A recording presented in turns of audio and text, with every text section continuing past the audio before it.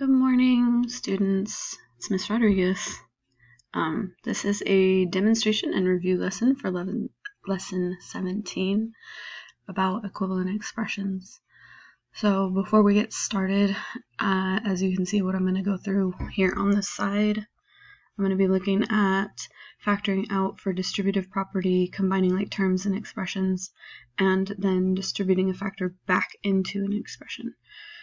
So before we get to these three concepts down here, which should sound somewhat familiar, I know it's been a while, but distributive property should sound very similar. Like terms, combining like terms should sound very familiar as well.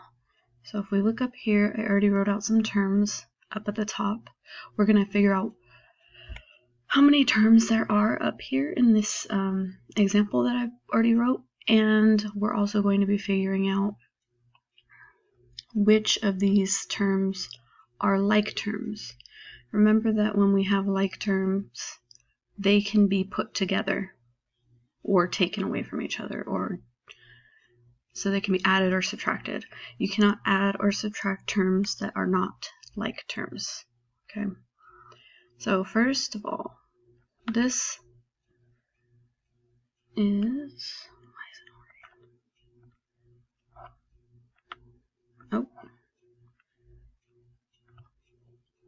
okay, so let's count our terms first. So we have 1, 2, 3, 4. I don't know if you can tell, but that's supposed to be an exponent on the y. 5, 6. So in total here there are 6 terms. Now not all of these terms are like terms. For example, the 2x is not a like term with the 7. Why not? Because this 2 is a coefficient of x. This has an x with it. They're a couple. They belong together. They stay together. They don't ever split apart unless you are taking away a like term. For example, if I wanted to take away this x from 2x, I would just be left with x, right? 2 minus 1 basically is 1. So these are a pair of like terms. Are these a pair of like terms? I really hope that you remember that no, they are not, because this y has an exponent. He is different from this group of y's over here. So these two are not like terms at all. So I'm going to go ahead and circle our like terms over here. These guys like each other, they're best friends. These guys, they might be like brother and sister. Sometimes they get along, but usually, no, they're separate. Okay, so this is not the same thing as that. Sorry, my drawing is like terrible, but bear with me. Okay, so whenever you have numbers that are by themselves, they're always like terms, right? We always can combine numbers, it doesn't matter. Only time that changes is if it has a variable attached to it. It no longer is just a number by itself. These wouldn't just be 7 as a term, it'd be like 7b or whatever letter variable that you wanted to use. So if it has a variable attached, they may or may not be the same like terms, or if they're just numbers like this, numbers by themselves like this are always like terms. Okay, so you can always just combine numbers. That much has not changed, even though you guys are moving into algebra. Alright, so we have 2 sets of like terms. That's it. That's all we've got. There aren't any other like terms in our data set right now. Okay? Now, we're going to use these 5, oh sorry, how many terms did we have again? 1, 2, 3, 4, 5, 6. So we're going to be using these 6 terms to go through these 3 processes down here, so that I'm not giving you guys a bunch of different terms to look at and remember. It's just easier if we stick to what is already on our board here. Okay.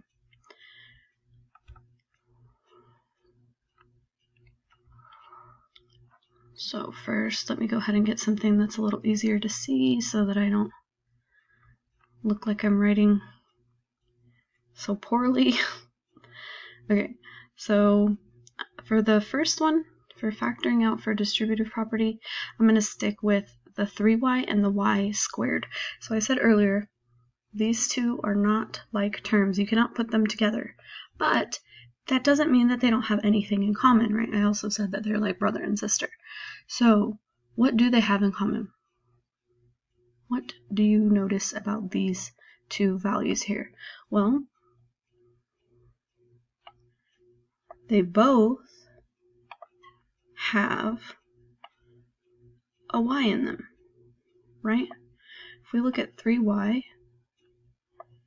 and we look at y squared, they both have a y. Now, you have to remember that y squared is actually y times y. Okay, so there are technically 3 y's here and 2 y's here. That doesn't mean they're like terms because these y's are being multiplied by each other, whereas these y's are not being multiplied by each other. So they're not the same, though they have a similarity in that they both have the variable y. Okay. If I wanted to take out their common factor, they both have y. So this is what I'm taking out. I'm taking out their y's. So I'm getting this y out. And I'm only taking one of these ones out. Remember, it's a common factor, so I have to do whatever I take out from here, I'm taking the same amount out from here. I'm not going to do more, I'm not going to do less, I'm doing the exact same. Okay? So now, and let's just say that we're adding these. Okay? So now our equation is going to look, or sorry, not our equation, our expression, because we don't have what this equals. Our expression is going to look like this. I took out my y's, right? Took out that y factor from both. Now when I took out the y factor from 3y, what is left? Just the 3. So he goes right there. I'm adding still. The operation hasn't changed. And I took out one of these y's too. So what's left over here? Just y by himself. So he goes right here. So that's how you factor out. Okay, factor out. Think about factors. Factors are the values that the numbers can be divided by. Okay, both 3y and y squared can be divided by y. Both of them can take out a y and be totally fine. If I wanted to put this back in, well, you're going to see that down here in a minute. Maybe not with this expression, but you will see it again with at least 2 of these 6 terms from up here. Okay. Now, let's look at combining like terms and expressions.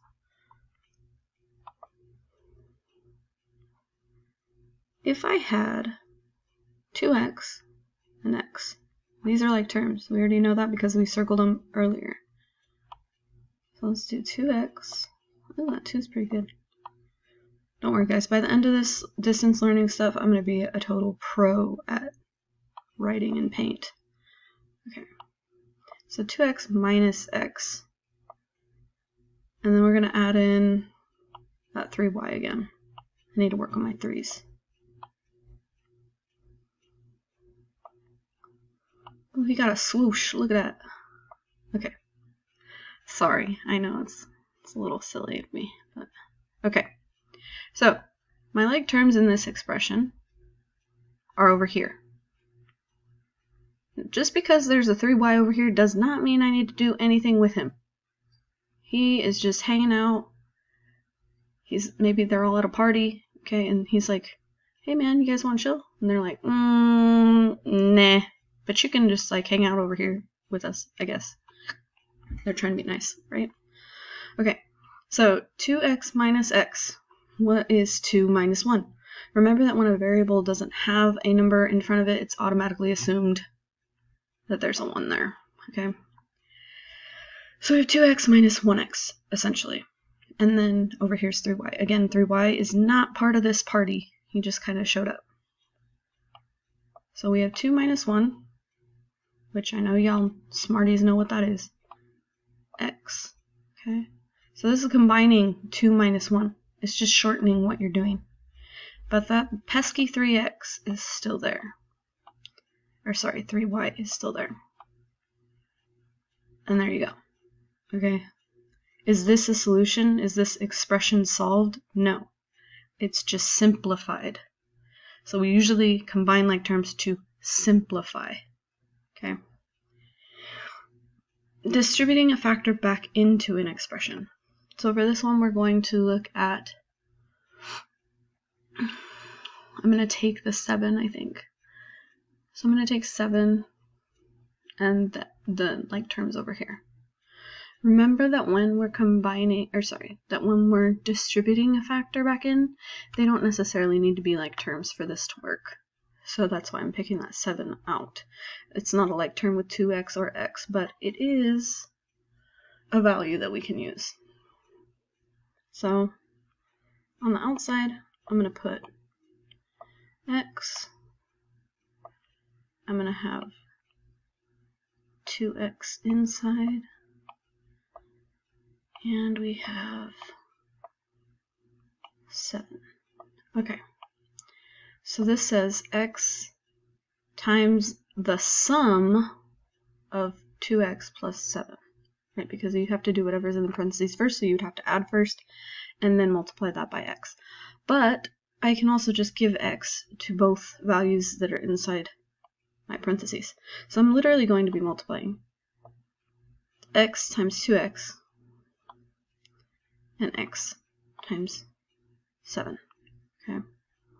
So x times 2x. Where have we seen two variables being multiplied before? Oh, right here. So x times 2x is going to be 2x times x. This is going to be 2x squared, because there's two x's and they're being multiplied by each other.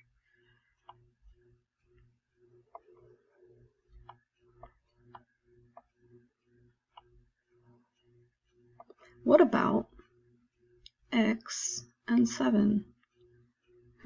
If we look up here, this was 3 times y, wasn't it?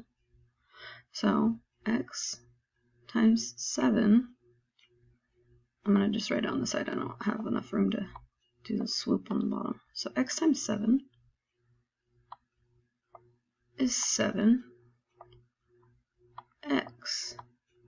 So now I end up with, and don't forget your operation does not change, so this is still addition, I end up with 2x squared plus 7x. Woo, done. Okay, so you can use this video as a reference for you to do your work in your assignment for the day.